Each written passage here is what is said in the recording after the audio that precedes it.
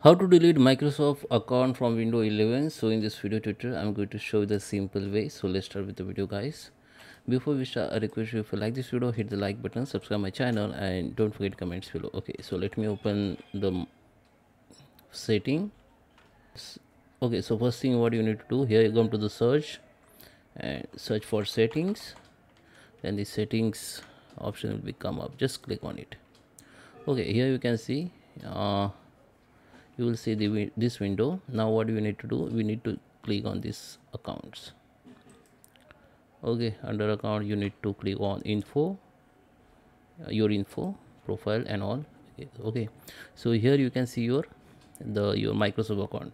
In my case I don't have Microsoft account, I have already deleted, so I will show you the process. But here you can see your email ID, your Microsoft account, login in. Okay, so first here you can see there is a no any remove account button. Okay, if you see here there is a no any remove button, but what you need to do, you need to click on this sign in with the Microsoft account instead.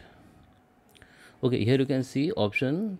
In my case I got the option of sign in with Microsoft account, but if you already log in with your email ID or Microsoft account, you can see here that sign in with your local account. Okay, so just click on this option. You can see here option that is say that sign in local account. Okay, so just click on it, then you will see that window where you need to just put your email ID, then you need to just put email password, and after that you can create your local account. You need to just yeah, give the name of your local account and some one password and password hint, then just sign in.